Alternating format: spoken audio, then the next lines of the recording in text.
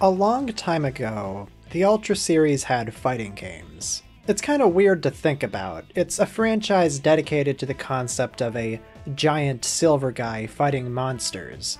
Where are the modern input-based 1v1 style fighting games? Sure, we've been getting games with fighting in them, but they're not traditional in the usual sense of the genre, being based more around turn-based strategy or cards. No, I'm talking about the ones where you do a quarter circle and shoot a fireball. Though in this case I guess it would be knocking someone down and holding R1. Yes, the Ultraman Fighting Evolution series lasted 5 entries, all spanning across 3 PlayStation consoles. Today I want to take a look at this series to see if it still holds up and what changed across all 5 titles. An important thing to keep in mind, I'm bad at fighting games. I'm not keen on nuances like combos or juggling or being good, but I get a warm fuzzy feeling when I can pull off a Shoryuken. Every fighting game series has to start somewhere. As stupidly obvious as that statement is. God, I can't believe I wrote that. And that somewhere starts with Ultraman Fighting Evolution 1, released for the first PlayStation in 1998. At first glance, the game doesn't look too bad for the PS1. The character models look quite good, and the environments are alright. Music is pulled from all over the original Showa-era run of Ultraman, and it's all decent MIDI renditions of familiar songs. They're all a little dopey sounding here, sure, but they've got charm. My favorite track has to be the rendition of the Ultraman Taro theme, which is sped up to such a degree it sounds like the backing track to a Cossack dance.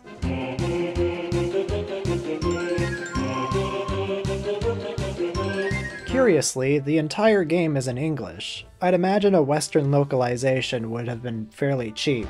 You win! I consider the character selection here inoffensive. We don't have any crazy picks. The roster of kaiju and aliens originated largely from Ultraman and Ultra 7. The most unique character here is probably Alien Metron, just because this is the only Fighting Evolution game where he's a playable character. There are 4 extra unlockable characters, so the roster does eventually grow in size. Surprisingly, the roster doesn't feature newer Ultras like Tiga or Dinah, whose shows started around the time the game was released. You'd think they'd try to have some marketing synergy. I suppose they wanted to stick with the guaranteed favorites. Ultraman, Ultra 7, and Taro were safe picks. There are some bog standard modes here. There's a versus mode, training, options, an arcade mode which pits you against consecutive opponents, and a survival mode which is essentially a harder version of the arcade mode where you only get 1 life. The game doesn't have a lot to offer in terms of replay value, aside from unlocking other characters. This is all there is to it. It doesn't help that it just doesn't feel good to control. There's a light attack, a heavy attack, a jump. If you've ever played a fighting game, it's all here. What makes this one weird is that there's a dedicated block button, and tapping the X button lets you sidestep. That's cool. It adds a 3rd dimension to the fights and lets you dodge beam attacks. But I think later games took better advantage of the 3D arenas with all the buildings and objects you could smash into. You don't get a lot of that here. The controls are less responsive than I hoped. If there is something this and the next 2 games are going to share, it's that combo potential is rudimentary. And while the next 2 sequels at least have moves that feel good to land, the first game here feels a lot sloppier. It feels like there's a slight delay to everything, and jumping feels way too floaty. Unlike later entries, special moves are executed more like a contemporary fighter at the time. Inputting button combinations lets the player spit a laser beam whenever they want. These are still a gamble because it takes a while for the character to stop doing their little dance for it to come out, which gives the opponent plenty of time to get out of the way or counterattack. There's no beam clashing in this game either, so whoever has a beam with more priority wins. You lose! Fighting Evolution 1 just doesn't feel good to play. I think some aspects of its presentation are enjoyable, but it's really just another mediocre 3D fighting game made in the wake of Tekken and Virtua Fighter, with not much beyond franchise appeal keeping me coming back. The second game is a huge step forward, however. Ultraman Fighting Evolution 2. I guess it is worth mentioning that there was a game released in between the two titled Tiga and Dyna Fighting Evolution New Generation, but it's going for a completely different gameplay style. It also looks awful, and there's only so much pain I can endure for a video. Anyways, Fighting Evolution 2. Released in 2002, FE2 was the series' leap to, well, the PlayStation 2. Being on a new generation of consoles, there's clearly an improvement in graphical fidelity. Here, the series introduces a new mode, a selection of missions where you play through a few key scenes from the Ultra series. There are sadly only 3 levels here. It feels unfinished. There's a level based on the Gomora episode from the original Ultraman, one based on the King Joe episode from Ultra 7, and an entirely original mission where the Ultra Gang has to fend off alien invaders, which ends in a pretty fun final segment where you fight Zeton with all the Ultra Brothers. The music from the first game makes a return here too, in addition to new tracks for the new characters. It all still sounds a bit dopey. Jack's music especially sounds like circus music.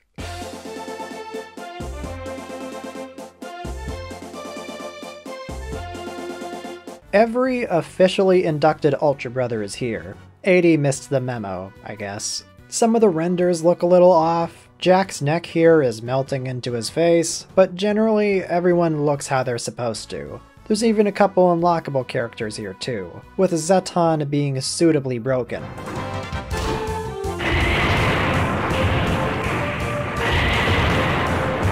The gameplay has seen some important tweaks. You can now sidestep by double tapping up or down. There's now a dedicated grab button. And there are light attacks that have variations by tapping different directions, as well as heavy, staggering attacks. You can't spam special attacks anymore. You have to add to a bar below the opponent's health. The higher it is when you hit them with a staggering attack, the stronger the special move you can execute after holding R1 and L1. Most importantly, in a design choice possibly lifted from those awful Super Nintendo games, the opponent must be finished off with a special move. I like how it's executed here though. It can be any level of special move you want, and it does a better job at emulating the conclusions to the fights from the show. Even so, the controls aren't quite there yet. They still feel a little stiff, but they're for sure an improvement over the first game. I actually feel like I have control over my character here. I can execute the moves I want without praying first. It's decent. Stages have hazards in the form of attack vehicles now, and there appears to be some PNG that appears above your fighter's head every now and again, but whatever effect it has is barely noticeable. The only time it ever affected a match for me was when it flipped the visuals. The dastardly work of Yapul for sure. Oh, and this game introduces some building destruction too. They don't do extra damage, it's just a fun detail. Fighting Evolution 2 is not a bad game, but it's brimming with potential that isn't quite there yet. With a little more fine-tuning on the combat, a little more replayability to unlock more characters and flashier special moves, it could be better.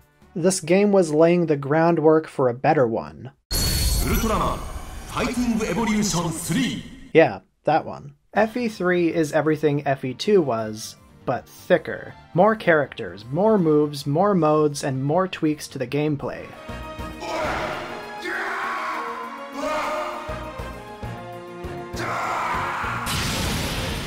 Evolution 3 has plenty of modes to choose from, the first being a much more fleshed out version of the missions from Evolution 2, with ones here being based on each Ultra's respective show, and then there's the mission that looks like any other one, but then it's revealed to be what might as well be a new item on the main menu, the Invasion mode. It's like an expanded version of the third mission in the second game, but here you pick an Ultra and have them travel across Japan to fend off aliens, and it has a sort of strategy element to it. There's so much more replay value in this game. Tag teams, the returning arcade gauntlet, the story missions, friggin' Dada mode where you capture monsters to use against Ultraman, and to top it all off, Ultraman Jack's victory track still sounds like circus music.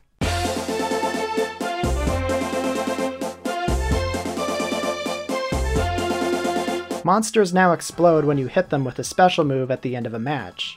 The Ultramen don't. I guess they didn't want to traumatize any kids seeing their favorite Ultra guy being reduced to pieces. Not that it's stopped them before, but you know. The game's roster is beefy. Every major Ultra is represented here, along with a couple minor ones. Except Powered. And Great. And Neos. Fuck you, Zaerth. Every character has a little intro animation, and every Ultra gets an FMV recreating their rise sequence. It's a little detail, but it helps.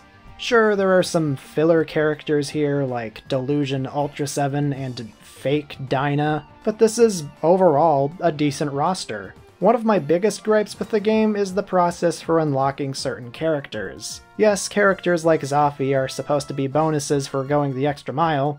Also, I don't really care about Zafi, and unlocking him is just for bragging rights. But the process for unlocking Ultraman 80 is so hilariously obscure. I can't remember how because it's been so long, but I think it involved A-ranking every mission, then beating the alien invasion mode with every Ultra, then doing the same with the arcade mode, maybe? I can't remember how I unlocked him, but it was ridiculous. Poor 80 got relegated to being a super secret guest character, but hey, he's here.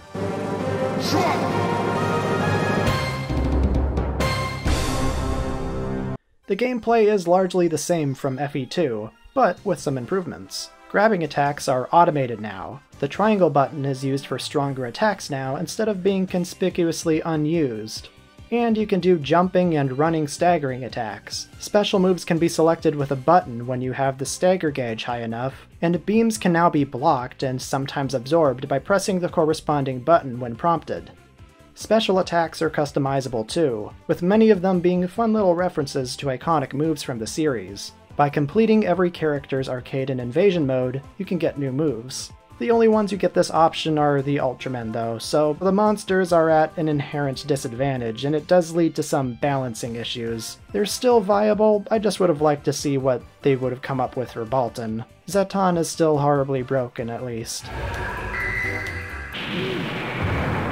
Let's not get it twisted. Evolution 3 is not getting shown at EVO anytime soon. Not with the number of broken characters and a lack of combo potential, beyond really simple stuff. And yeah, some of the missions are a little too hard for their own good, and every time you finish a mode or story mission, it boots you back to the menu and you hear Ultraman Fighting Evolution 3 every single time. But for an Ultraman fan, it's got everything I want. A huge roster of characters represented by their iconic theme music, a lot of fun modes that take as much advantage of the source material as they reasonably can, and the most polished as it can be anyways, combat systems seen in an Ultraman fighting game yet. If there's one takeaway from this video, it's that you need to play Fighting Evolution 3. To date, I think it's one of the best Ultraman games ever made.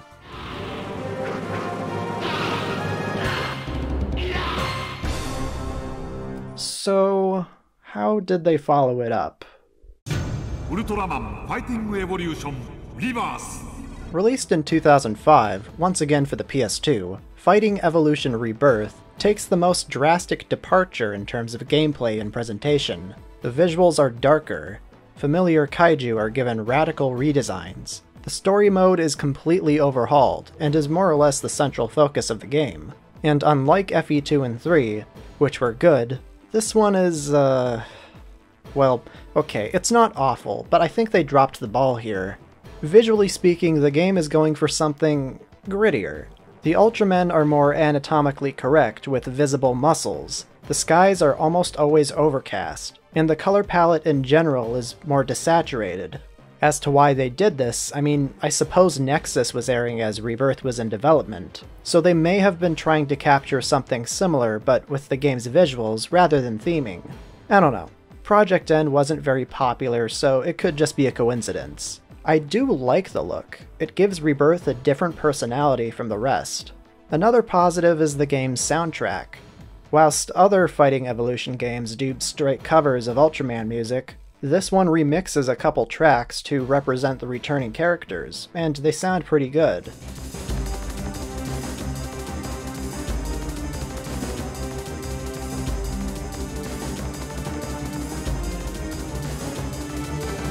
Unfortunately, a lot of cuts were made to the roster from the last game, with only 3 returning Showa Ultramen and 4 Heisei ones. Damn shame, especially since the roster is padded with superfluous Dark Ultramen too. We've got some unique picks here, like Geronimon and Mephiles and Bolton, and I do like the EX Kaiju. EX, Eleking, and Tyrant are designs that would be hard to pull off with practical effects, so that's what makes the medium of video games so potentially interesting for Ultraman. It's not one confined by live action or needing to be modeled after a humanoid posture. Rebirth sees the most robust story mode in the whole series. It's structured around a branching path with episodes where a monster battle plays out. The nuances of the story are totally lost on me considering it's in Japanese, but from what I can parse, it follows an alien invasion, and the usual batch of goobers are given upgrades in the form of EX forms. And that's my biggest takeaway. I didn't know Gomora and Red King's EX forms originated from this game. I thought those were Mega Monster Battle creations, so that was neat to discover. The story mode is genuinely one of the best aspects of the game. There's not a lot wrong with how the story progression works. I guess the one minigame it forced me to do was kinda crap, but that's true for the last game too. That and the game forces you to do every mission to progress, even though it gives you the option to go down another path. That aside, I like how they made something original with familiar iconography. The story has plenty of decent-looking FMVs too, even if they skimp out with a text crawl sometimes. The problem is the thing that actually happens within the story.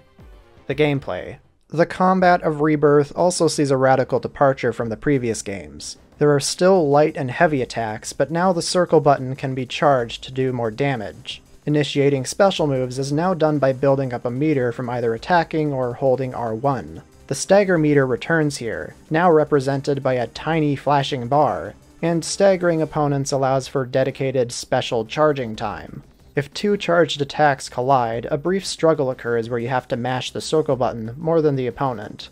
The weight of Fighting Evolution 3 is gone. The cast of Rebirth throws punches and kicks much faster than they did before. You would think this would make actual combos possible, and yeah, there is a bit more of that here. But it doesn't feel right. It's hard to explain. Jump attacks are more finicky to pull off for some reason. I'm unsure if my attacks are gonna land half the time. The Consequences are a game that feels a lot more jittery and unsatisfying to play. It doesn't feel good. Inversely to the fast-as-hell hand-to-hand combat, the special attack animations are far too sluggish, creating a stark and uncomfortable contrast where the flow of the game is constantly speeding up and slowing down. Credit where it's due, these animations are really cool. The power behind the strongest attacks is conveyed phenomenally well, with dramatic camera angles and strong posing. As someone with an interest in filmmaking, I love this kind of cinematic flair, but there is a pretty bad trade-off here that doesn't make the added spectacle worth it, in my opinion. Obviously, in this subjective review. As cool as these special attack animations are, the game kinda just stops when they happen. It's not a quick 2 to 5 second diversion like in the prior games. No, these can go on for as long as 10 to 20 seconds. The fight always grinds to a halt for these, and they just get tiring to watch over and over again. Yes, this is a spectacle fighter intended for fan service, but the gameplay experience here suffers from the repeated interruptions of the special attack animations. They're so goddamn long that I had enough time to write this sentence in the time it took for one of them to end. For fuck's sake, I get it. I'm about to lose a lot of health. Can we please move on already?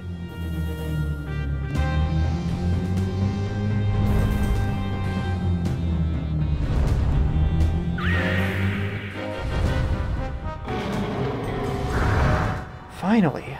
It would be fine if the long animations were saved for the finishers, but even something as bog standard as Eleking's mouth beams takes so long to show. Can't skip the special attack animations, can't skip the cutscenes, but the combat moves 100 miles an hour. It's an uneven experience. And that's what kills Rebirth for me. The presentation is cool, but I absolutely cannot stand the gameplay. They were going for something different, and it really didn't work for me. It felt less like a rebirth, and more like a regression. I'm glad it wasn't the last game of the series, because I think Fighting Evolution 0 is a step up.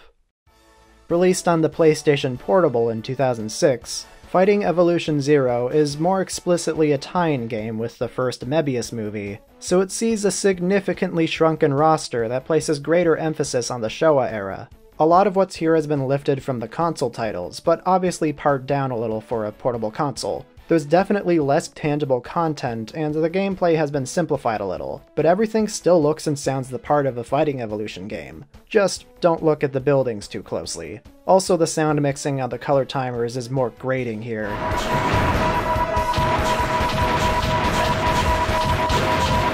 And for what it's worth, the game has the best MIDI renditions of all the represented Ultraman themes.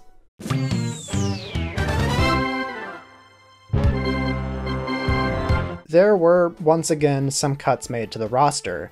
With the exception of Mebius, every other Heisei Ultra has sadly been excluded. Almost every Showa Ultra is here as well, but I guess 80 missed the invitation again. You start with every Ultraman available, but the monster cast must be unlocked through the story mode. I got through it once and unlocked them all, so I guess it's not as much of a pain to unlock everyone as it was for Evolution 3. While this game does not feature a legacy mode like Evolution 3, it does have a short story mode. It's presented through these PNG cutscenes, and obviously the nuances of it are totally lost on me. But the gist of it is that Alien Yapool is going around and taking powers from various kaiju and Ultramen, and it's up to your Ultra of choice to stop them.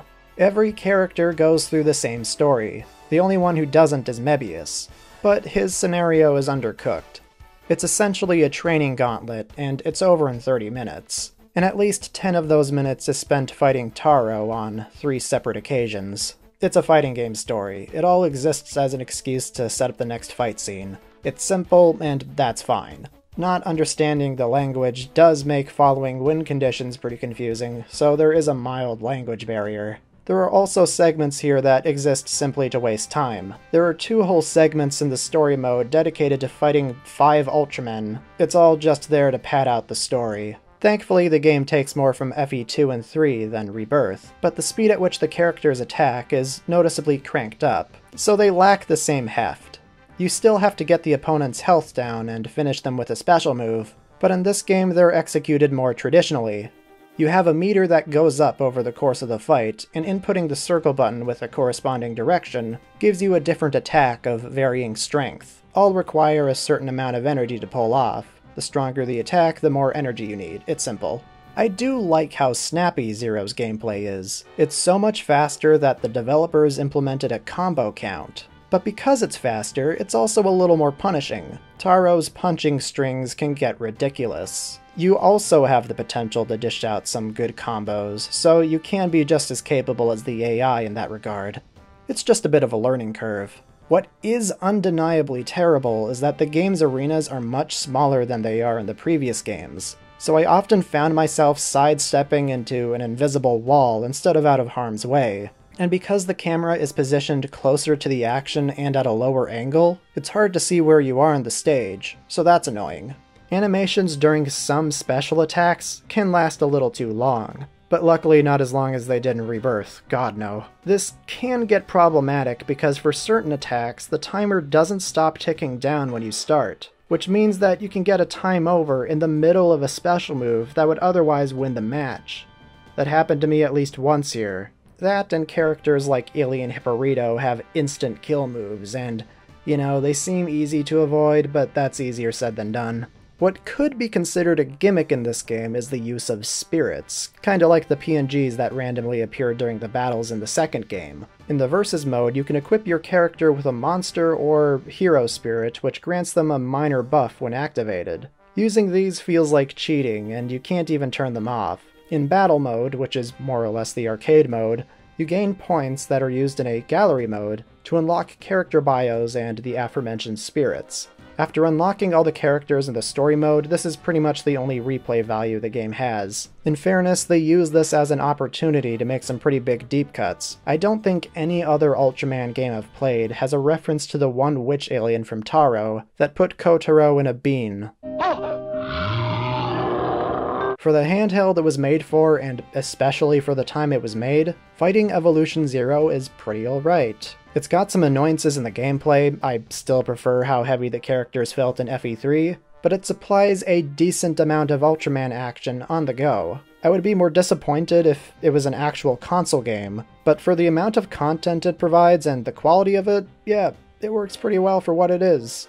Though it could have benefited from more development time, because it seems like something that was rushed out to be a tie-in with a movie. It's good for an afternoon.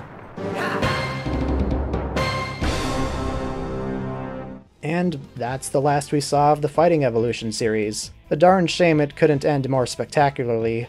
Not to imply that the games we've been getting are bad. I quite enjoyed the Kaiju Monster Rancher game they put out recently. I just think fan-servicey fighting games like the Fighting Evolution series are the best format for Ultraman games. What makes its absence all the more disappointing these days is that so many more Ultramen have debuted since they stopped making them.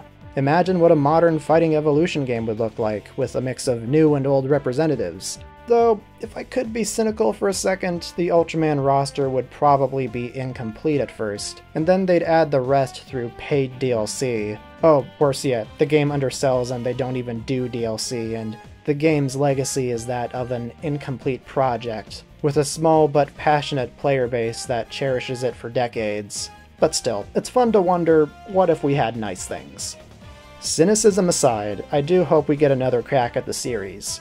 Friggin' Budokai Tenkaichi 4 got announced after years of unrelated fighting games. The Ultraman fanbase is less vocal and rabid than Dragon Ball's, but hey, it's no longer inconceivable for an old fighting game series to suddenly be resurrected. It's just highly unlikely.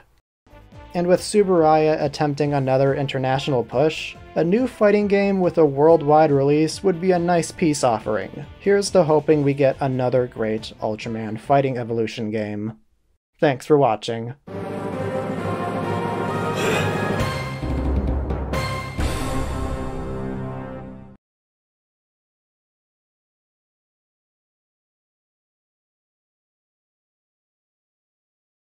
Thanks for making it to the end of the video. This one was a little more fun to make because I got to play some video games. But yeah, here is a shout out to the patrons who helped make videos like this one possible. JCS, Mulan Nguyen, Ultraman Taro vs. Leo, Hayam Mooney, Krazak53, Koman, Queer Kaiju, Radiant GV, Chronicler Waba, Alcoholic Alligators, Ryan Santa Cruz, Avok Robot, The Antagonist, Richard Ciavardon, Ziggy Zigra, It's God Z, Big Odilo, An Actual Demetrodon, CMG, Red Comet Harry, and Marpzilla. Thank you very much.